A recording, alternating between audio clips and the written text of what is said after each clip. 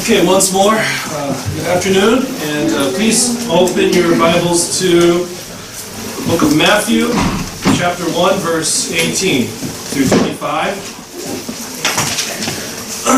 This is our third and final meditation on the word Immanuel. What does it mean?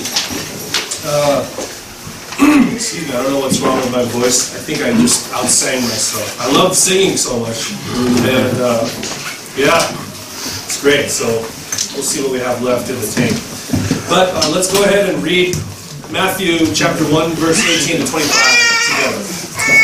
This is how the birth of Jesus Christ came about. His mother Mary was pledged to be married to Joseph. But before they came together, she was found to be with child through the Holy Spirit. And because Joseph, her husband, was a righteous man and did not want to expose her to public disgrace, he had in mind to divorce her quietly.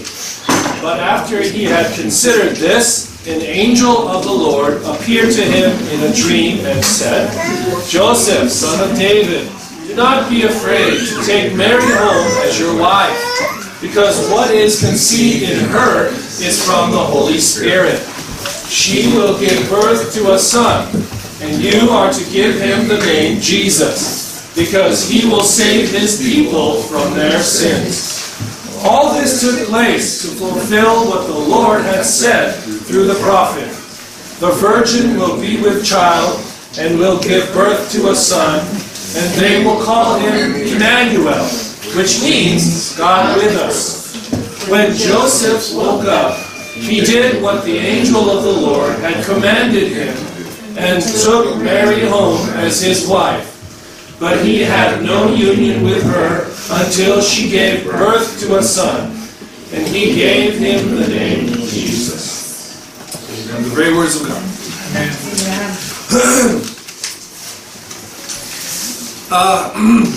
Immanuel is the word which means God with us. And we saw 2 weeks ago, that means that Jesus is God. And if Jesus is God, it means that our life should not be the same if we have a true encounter with Him. We encounter Him through this church. We encounter Him not only through the preaching of the message, but also we encounter Him through the worship time, the singing. We encounter Him in the prayer time, in the testimony. We encounter Him especially in the fellowship time as we gather together in His name. And we encounter Him as we meet with each other throughout the week in prayer and in Bible study. And in all these encounters with Jesus, whether at church, at home, in song, or through meditation in the Word, all these encounters should revolutionize our life because Jesus is God, Immanuel. Also, it means Jesus is God, but Jesus is us. That was our message last week. That Jesus is fully God and also fully human. This is what the Bible teaches, but at the same time, this is a mystery. This is what the church has considered all through history as an amazing mystery. Now, I know we live in the 21st century.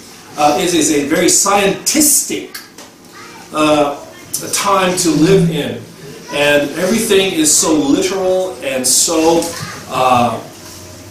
wanting to be proven in a literal way. I know that when I read the Bible for the first time when I was 12 and 13, my Lola, my grandmother, gave me a Bible after I was baptized. And I started reading the book of Mark. I said, I'm going to read the book of Mark.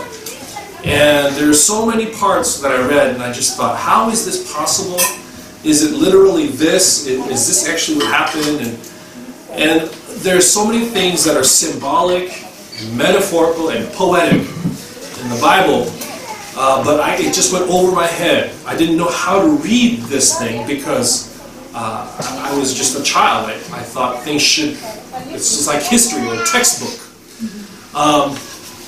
And so the mystery of what's called the hypostatic union. Jesus is 100% God, 100% human. That's a mystery.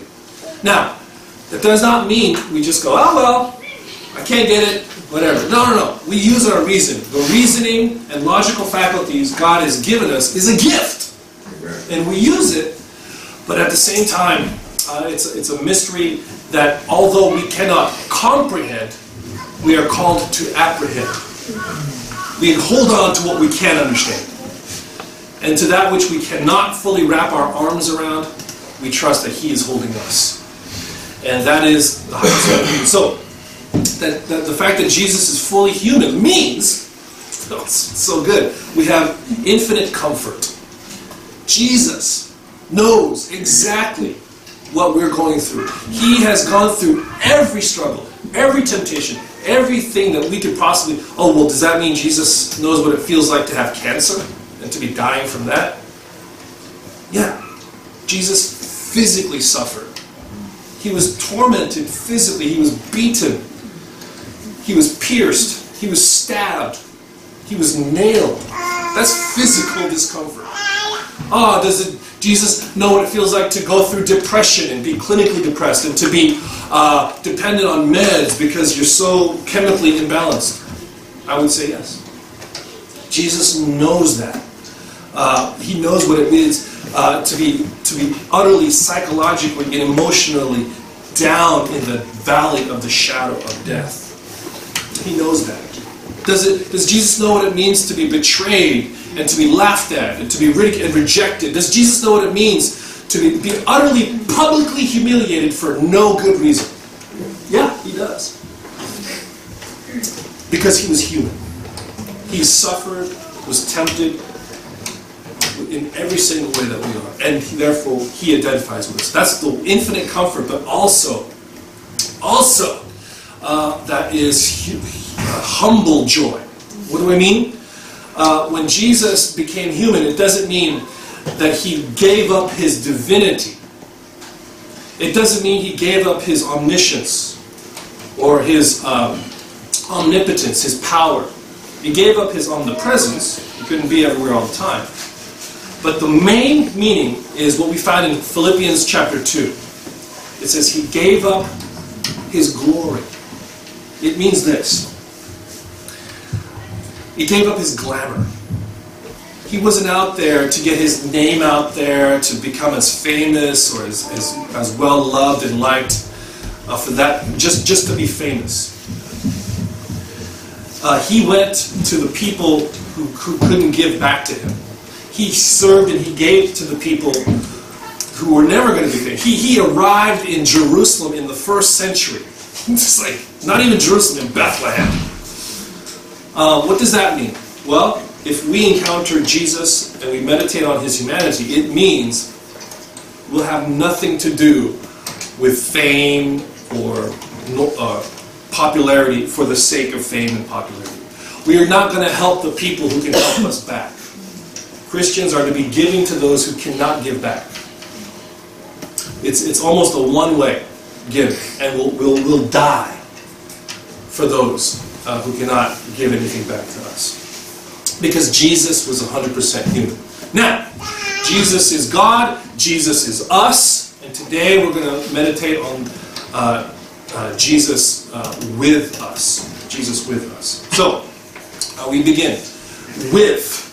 The word Immanuel means God with us. With is the word for relationship. Relationship. So, there's a part in Mark, in chapter 3, where Jesus calls His disciples, His 12 apostles, and it says this, all it says is this: He called His apostles so that they could be with Him. And that's it. So that they could be with Him. What does it mean to be with? It's simply this. It's to do life together. To be together. To eat together. To walk together. To wash clothes together. To laugh together. It's to have an intimate and personal relationship. That's what it means to be with Jesus. And that's what it means for Jesus to be with us. There's a danger in our church that sometimes we'll come to church, and for those who come for a short time, maybe a short contract, 1 or 2 years, and they know they're going to be leaving. And we know they're going to be leaving. And so there's a danger to say, well, I know you're going to be leaving, you know you're going to be leaving, so it'll be nice to see you at church, and we'll smile and shake hands, and we'll do some small talk, but we won't be with each other. We're not going to do life. We're not going to share our heart to heart. And I know there's boundaries, and there's also, you have to keep a certain distance. This one comedian said it recently. He said, life is hard. Oh, hello. But we're going to get through it together. And that means when we're coming to church and we're with people we don't see on a daily basis, and even though we know they're going to be gone in a couple of years, if Jesus came to be with us so that we can be with each other, there's a boundary that we can cross. There's a door to be opened so that we can live life together. And there's a vulnerability that comes along with the word with. Okay, but it goes even further than that. It's more than just believing in Jesus. There's intimacy, there's life. I want you to think about your Bible. Think to the first book and even the first 2 chapters. God makes our first parents, Adam and Eve, and God was with them. It says that He was regularly walking together with them. Adam and Eve, they rebel against God, they disobey His command, and now they are pushed out of the garden. They are exiled from the presence of God. They cannot be with God's full presence. You with me? Thousands of years later, generations later, finally God solves the problem. And that is Jesus, Immanuel. Now He's about to open the garden again. He's saying, I'm going to bring the garden to you. And that's the meaning of God with us. Are you following that? That's Immanuel. Now, here's the problem. There's one word I want us to focus on today. What does it take for us to be with Jesus, to have an intimate, personal relationship? What does it take? The word is courage. You. This is the first of 2 enunciation passages in the Bible. Enunciation means the angel comes to Mary, the angel comes to Joseph and enunciates the name, Jesus, Immanuel. The first passage is here, Matthew. The second one is in Luke. Now, Luke and Matthew, 2 Christmas stories, completely different outcomes. In the Luke story, the end is awesome. The sky lights up, there's angels, and they're singing, glory to God in the highest. It's joy. Right? That's Luke. It's this wonderful singing and beautiful, it's amazing. Matthew? First is shame. Next is rejection. And it ends in bloodshed. Okay? We're going to look at shame and rejection today. Well, just so you know, this is Matthew 1, but in Matthew chapter 2, what happens is, there's the king Herod. He hears that there's a new king who's born. So to make sure that king doesn't come to take his place, he finds out that the baby is born in Bethlehem. So he sends his officers and kills all the children 2 years and younger. I have twins who are about to turn 2 and younger. It's called the slaughter of the innocents. It ends in bloodshed. That's the Christmas story of Matthew. And that shows us that this world, in some ways, is actually hostile to the message of the gospel. Okay? It will respond not only negatively, but violently to the gospel. That's what Matthew is trying to say. So what does it take to follow Jesus, to be with Jesus, to have a relationship so intimate and so powerful it transforms us? It takes courage in the face of violence, rejection, and shame. 3 things on courage today. Number 1, courage to face the shame. 2, courage to lose control. And 3, courage to admit your fault, your sin. So it's 3 things. If you didn't catch it, it's okay. We're going to go over it. So, the first thing, courage to face the shame and disdain. The courage to face the loss of reputation. So, I didn't do much exposition last week, so you're going to get plenty of it today. Okay? So here we are. Joseph is it says that Joseph was a righteous man. Here, in verse 19. He's a good guy. Okay? So he hears about, well, I don't know, maybe he talks to Mary. Mary, his fiancée, she says, Joseph, I'm pregnant. Joseph knows it's not by him. That can only mean one thing. She's been sleeping around, unfaithful to him. She cheated on him. But instead of making it public and you, terrible woman, I'm going to divorce you and everybody's going to look at you with it. He says, I'm going to divorce her quietly. He is a good guy. He's probably known in that small town, that carpenter. He's the town carpenter. He's got a reputation. He's a good guy. So I'm going to just, okay, we were engaged, we're done. Just put her away, move on with our life, live quietly. The angel says, no. Go ahead and marry her. Go ahead and take her as your wife, and not only that, adopt this boy that's going to be born. Do you know what that means? Could you imagine Joseph speaking with his friends? Guys, listen, I know, it looks bad, but here's what happened. Okay, the Holy Spirit, God came over her, and now she. What is his friends going to say? Really, Joseph?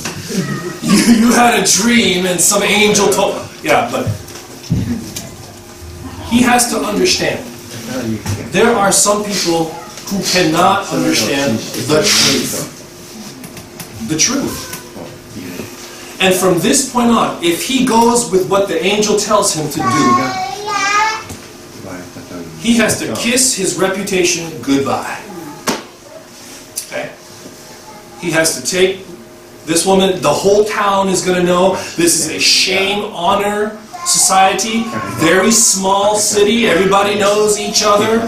They probably watched Joseph grow up, they're watching Mary grow up, they know this couple, and they know that if they get married, the baby's born.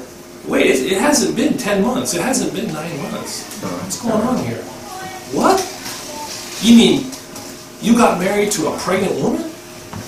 They're going to be treated as second-class citizens their whole life from now on. Rejection, shame. Now you know the thing is,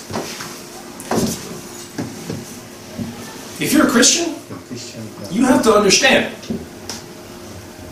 Not everybody's going to be, oh, congratulations, you got baptized. Oh, that's nice for you. No. And not only that, if you're a Christian and you're going to make some decisions in your life, your friends are not going to understand. Even your family. Amen, if you know that's true. Even some members of your family, particularly those of us who are Japanese here, who tell their parents, I've become a Christian, I've joined a church, I'm going to get baptized. And the mom and dad are like, no. And they face that. That's a reality.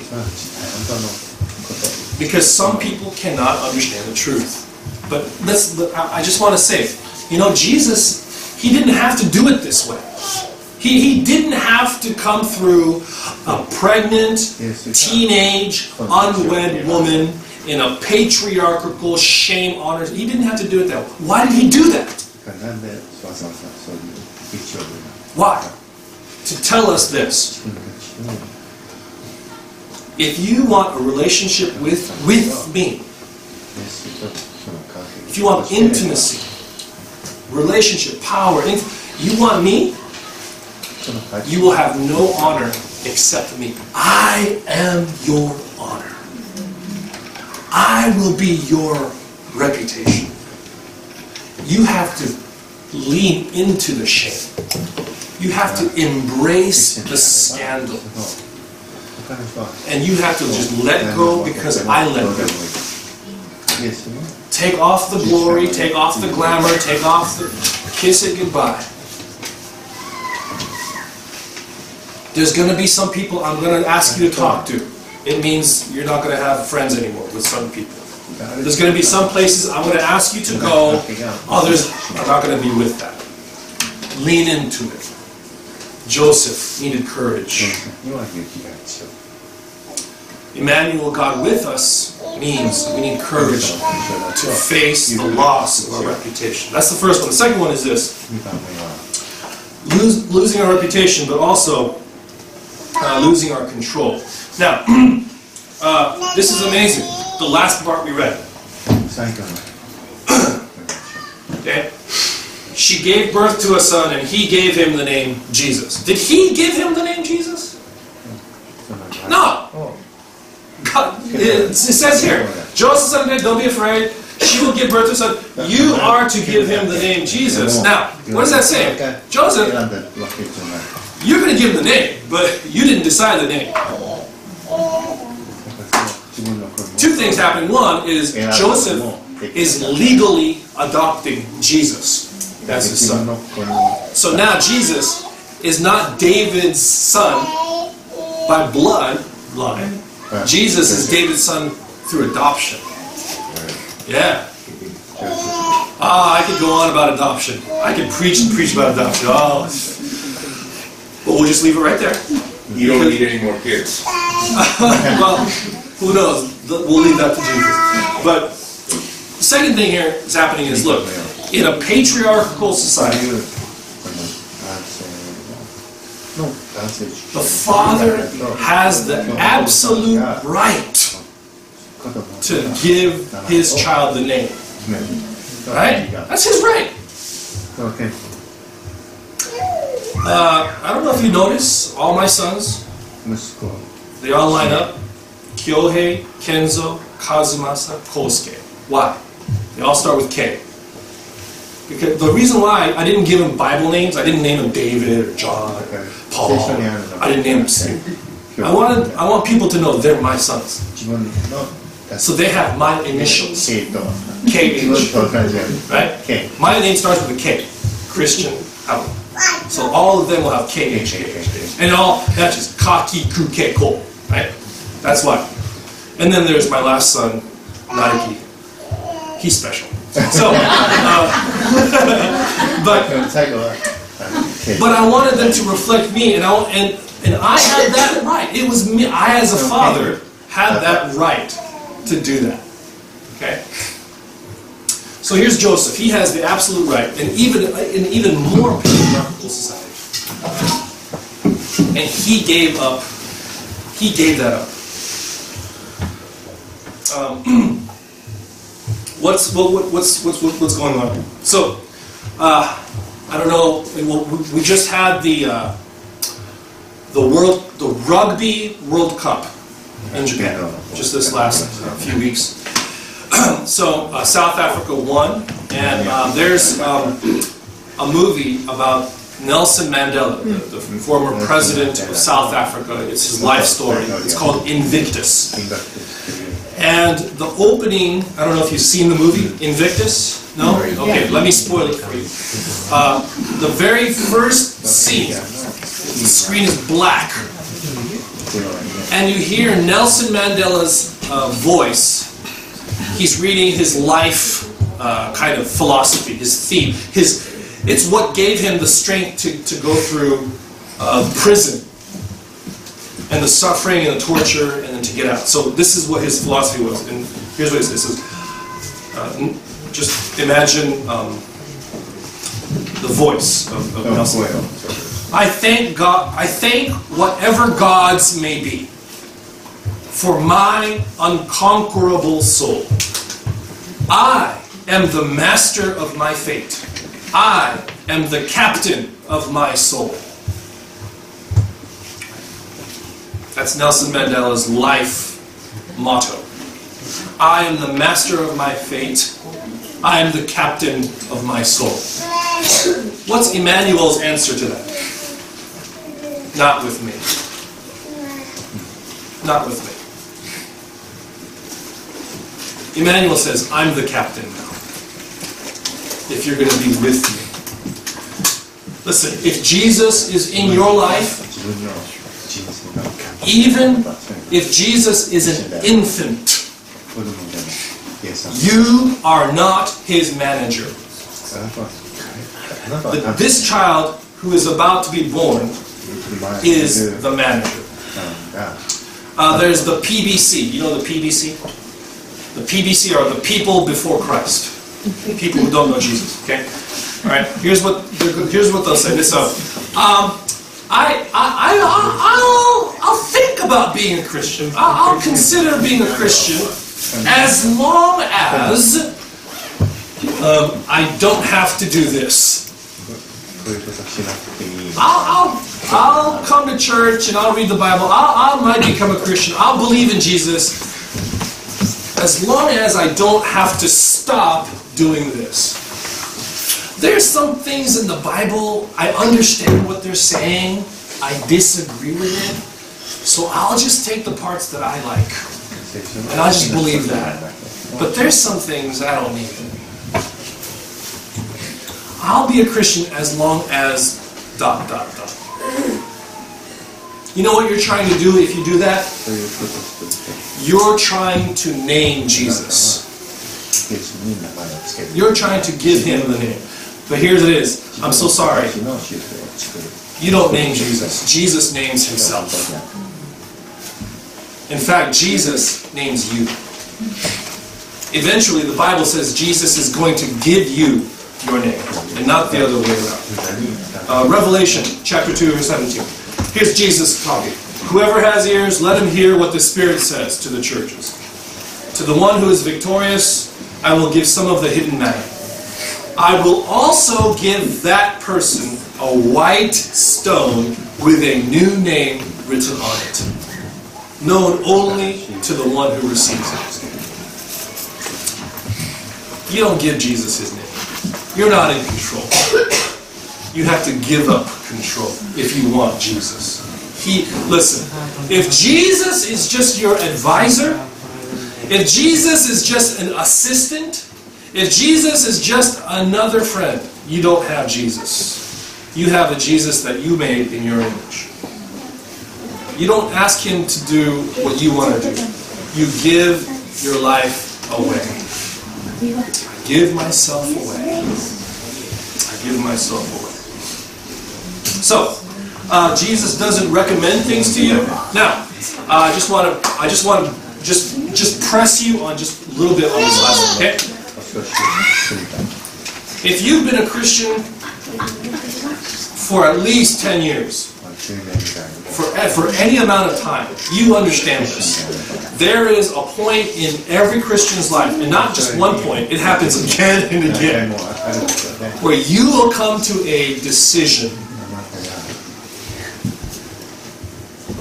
And you know what you want. Oh God, if you just let me have this. Oh God, I know you want. But God, if you will just let me. If you can't say amen, you can say ouch. Oh, your body, everything's telling you, but you know from the Bible, from the Spirit of God Himself, from all your Christian brothers and sisters telling you, no, it's this way.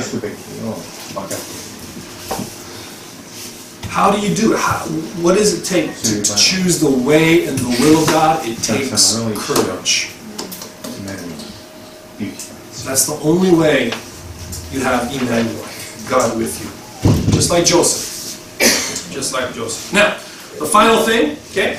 To have it, you need courage to admit you are a sinner. It means to lose your self-righteousness. So, listen, this is the most important. This is the foundation. Most fundamental. To admit you're a sinner, to lose your self-righteousness. So, what is Jesus' mission? Okay, we actually read it here. Verse 21. It says, He will save His people from their sins.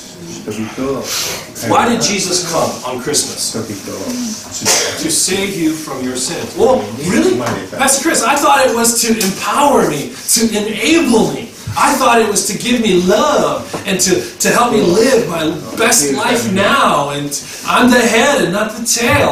I go before and not. I'm the first and not the last.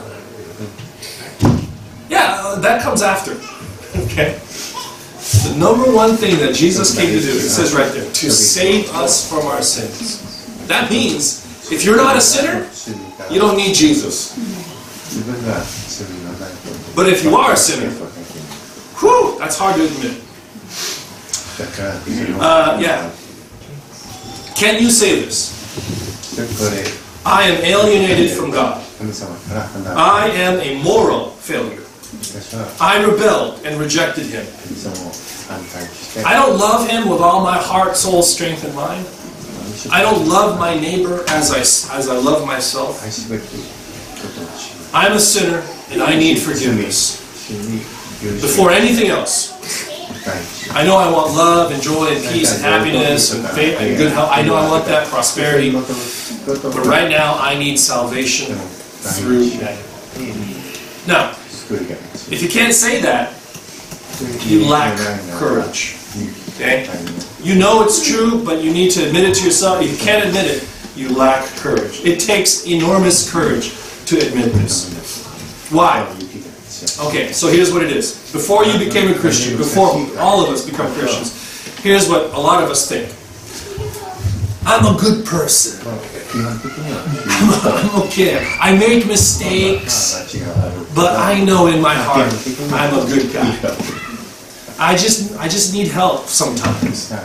I'm a good person. That is what the Bible calls self-righteousness. So you know what? It's not only that you have to give up your sins and give up the fact that you have to give up your goodness. You take all your goodness and all your good deeds and all your good thoughts and all your good methods and you just set that aside and you say, Jesus, I'll take you as my goodness. My goodness is not myself. My goodness is Jesus. Jesus, you are. That's what it means to be saved from your sins. Right? He who knew no sin became sin, that we might become the righteousness of God. Now, that's the fundamentals. That's the fundamental, and everything else comes after that. Everything else. Okay. Now, so let's close it. Let's bring this to an end. Where do we get this courage? Courage to lose our reputation, lose our control, lose our self-righteousness. Where does that come from? I'll tell you where it comes from. It comes from Jesus. I was sending a message to one of us. We're having a line chat on homosexuality. And just what do we do with the people around us who might be gay, lesbian, gender neutral, gender fluid, whatever. And what does it take to deny my own identity and deny my own sexuality? Listen, you have no power to do anything. You have no courage in and of yourself. If you really understood what's being taught here, you understand. I have nothing in me that's able to do this. I need it from God. Now, where do you get that? You know, it's interesting. It took way more courage for Jesus to do what he did for us. Infinitely more courage. The thing about Christianity is the only religion that says God needed courage. You say, what? The attributes of God, all-powerful, all-knowing, all able. He doesn't need courage. Well, it says here that Jesus did. Jesus did. Well, where are you going, Kris? No other religion has God who needs courage. Why? I'll tell you why. It's because of the incarnation, which is all that we're preaching this season. Listen, he became rejectable. He became deniable. He became betrayable. He became torturable. He became killable. That's why he needed courage. He needed courage. And why did he need courage? He decided that you and me are worth everything. He decided, I will lose, Jesus himself said, I will lose my reputation. I will lose my control. I will lose my righteousness as God. I will lose it all because you are worth everything to me. Amen. Let me flip this around. We'll close with this. Last week on the news, they showed a bear. A bear was caught in someone's house out in the countryside of Hiroshima. I don't know where. I can't remember where. But you folks who live in the countryside, Lord bless you. You got bears coming into your house. Okay. Now, this bear was it was a medium-sized bear. Okay. So let me ask you this question: which is more scary? To find a large bear in your house, or to find a small bear?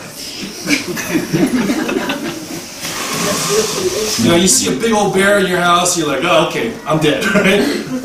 Or I can, just run away.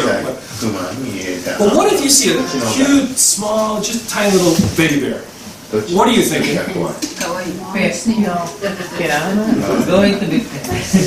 Somewhere mom's around, right? I'm telling you, if I see a big bear, okay, I'm going to run. If I see a small bear, I'm looking around, right? Who's behind me?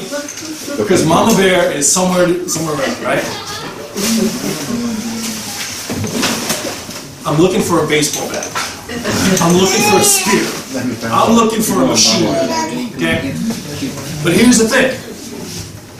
If you stand between a cub and the Mama Bear, it doesn't, you could have a baseball bat, you could have a spear, you can have a machine gun, it doesn't matter. Mommy is coming after you, right? She could sacrifice her whole life. Where does she get that courage? Love. Love for her baby. How did Jesus face the baseball bat, the infinite eternal punishment and wrath of God for us. Where was that courage from? Love. He loved us. He loves us now and forevermore. You need that love in order to get that courage. So where do you go? You go to Jesus. You come to Jesus and you say, Jesus, I need this courage. I have a decision I'm looking at. I can't do it without your courage. I have friends I might lose. I have family who are rejecting me. I have a reputation I could lose. I need your courage. Lord God, I have this control. I have this thing that I want to be in. I need courage to let it go.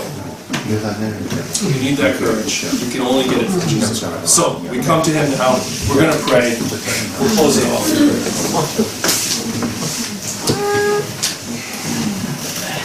Lord Jesus,